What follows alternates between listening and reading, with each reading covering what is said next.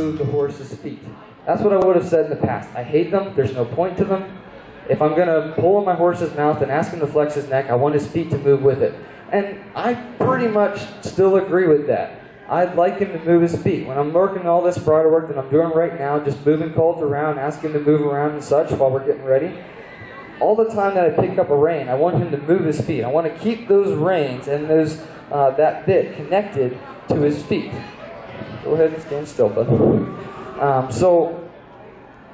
But there are some flexions that I like to do now that really help me teach something very, very specific with his mouth. And that, what I'm trying to teach with these particular flexions is not only to unlock his neck, which I will do, but also I want to teach him that when I apply pressure with this rein, you're to lift off of it and carry yourself.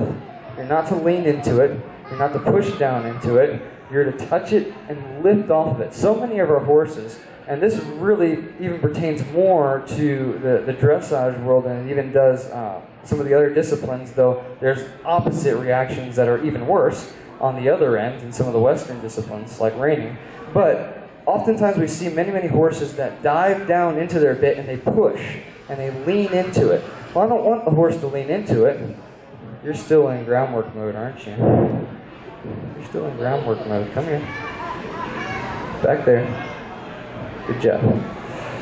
So instead of having the horse lean into it or push down into me and look for me to hold him in that frame, all I want to do is just touch him. I want to be able to just touch his lips. All right. Go have fun. I want to be able to just touch his lips when I'm working with him. I want to be able to just reach out and connect to him. If I have to be in contact, or if I'm riding a discipline where I want to have contact and make contact towards a young horse, which I want to establish that, I don't want him to be pushing into it or feel that weight of his neck or his head at all. Still trying to figure it out. I don't want to feel that.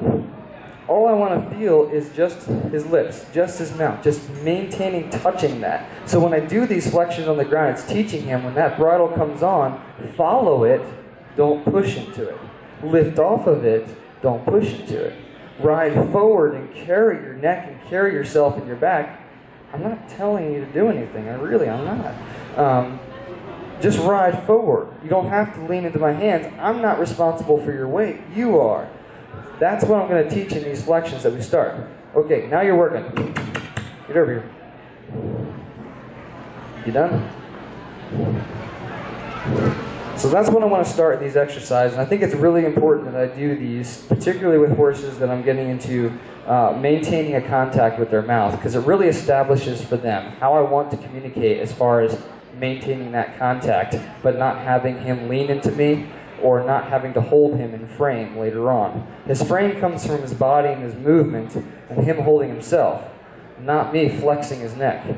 Collection and frame doesn't come from me establishing something with my hands. It comes from the way his body and his back are working, and the rest of it just happens. If the back and the body are working correctly, the frame will be there, not the other way around. It's a product, it's not a prerequisite. So that's the reason I do these flexions right away on the ground. Okay, and the first one that I do, most important, is I grab pinky and thumb, not pinky and thumb, pointer and thumb, and I'm just holding the bit lightly with those.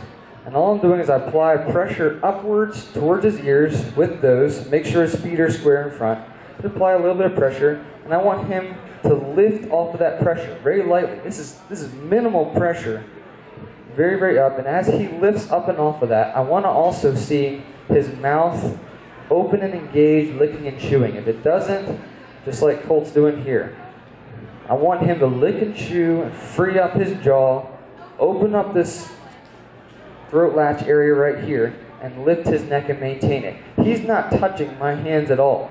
He's lifting his own neck, maintaining his own weight, and I just want him to stay there. I'm just barely touching this. This is the connection that I want to have with him when I'm riding. This is the contact. I'm just barely touching it. He's maintaining where it has to be. Once I can get to the point that he will lift off of that and maintain his own weight here, I'll start to flex him very slowly to the side again. He's trying to get ahead of me here. You know the drill. I want him to just maintain his neck. If they move, just move with them a little bit, come back down. Just flex a little bit, very small signals with my hand. Again, I'm maintaining contact, but just a little bit with my hand to say, move your mouth, follow that bit, but don't press into it. He still isn't touching me at all. He's moving around, he's trying to figure out what I'm looking for, but he's not touching that bit. He's maintaining his own weight, lifting from his own neck. And you can see the muscles engaged through the top of his neck as he's maintaining his own weight. I'm just going to flex slightly to the side here. Ho ho, you're fine.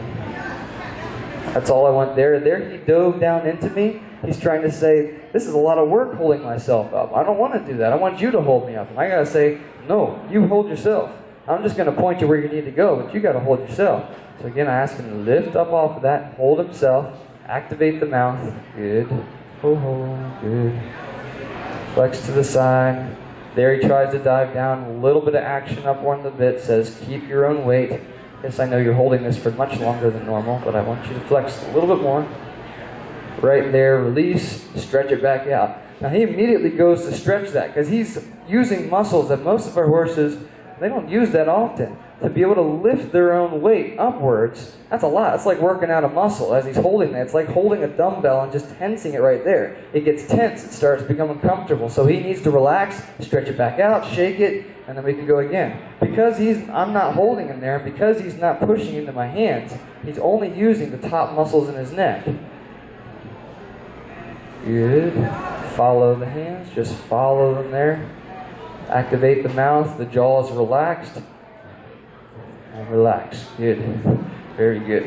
Now, if this were a horse that I really needed to learn to stretch out and go down, Colt's the kind of horse that he naturally wants to go down, and he wants to put his head down and travel very, very low. For him, I got to pick him up. That's why this is important for him. I need him to pick himself up. For a horse that's always high-headed, I need to teach him to actually go down and out so I can start working different parts of their body that I need to. So if I had a horse like that wasn't like Colt, what I would do is I would look for them.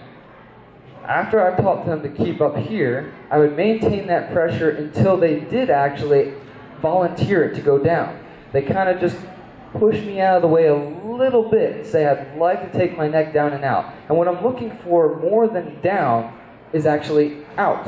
I want to extend the neck forward, not just take it down. Any horse, we can just take their neck down like that. That's no good. Long and low is only good if it's out. It needs to be out. We need to stretch and extend the whole neck. So if I had a horse like that, I would ask him to follow. I don't want Colt to do this because he is not that kind of horse, but I would ask him to lift himself up, activate his jaw, lick and chew, and then I want him to follow me as I came down, and the horse would stretch out forward. But it's very important. The key is not down, forward and out. Forward and out. I'll do the same thing in the saddle. It has to go forward and out. All right, so once I've gotten those are the basic flexions there. There's two more that I like to do. And this one starts, I got my reins backwards. This one starts if I got a horse that I need a neck rein. Even if it's a dressage horse, it needs to learn a little bit of neck reining.